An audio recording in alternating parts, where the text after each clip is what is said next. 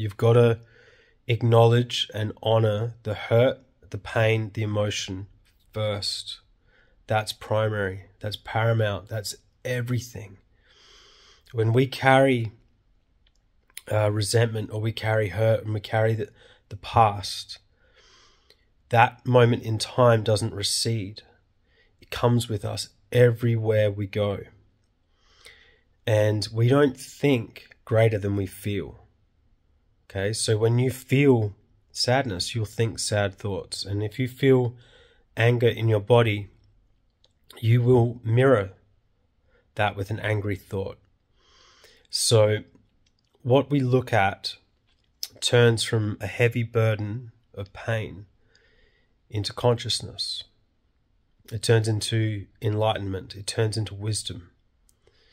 And I call this sifting for the gift.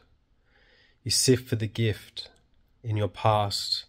And once you get the teaching and you get that diamond, you can actually be grateful.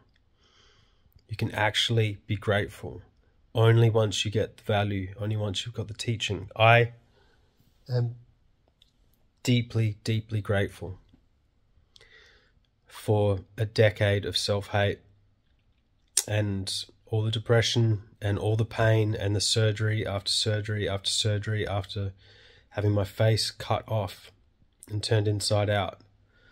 All the pain. Learning how to talk again, learning how to sing again. Years and years and years of recovery. And I wouldn't change any of it, because it's made me who I am today. I got the wisdom, I got the teaching. And once you've got that, you would never give it back. But the secret here is I had to look at it. I had to go there. I had to feel it completely in my body, because the feeling creates the healing. And when we push away our hurt, or we suppress pain, and we won't go there, if we form an identity out of it, okay, then we become bound to it.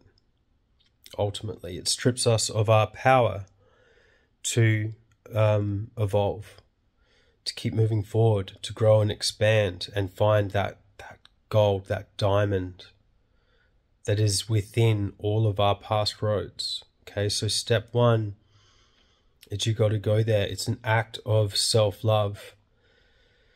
It's the ultimate act of compassion for yourself, for your beautiful, perfect, divine self, to step into your heart. And I recommend taking time away from your busy life. You know, I recommend solitude during this. You might want to spend a weekend alone, or even a week alone. Do some journaling and get to the heart of the matter. Okay, only the heart knows. And only you know what you've been through. Only you know that weight that you've carried. But ultimately, it's only you that can heal it.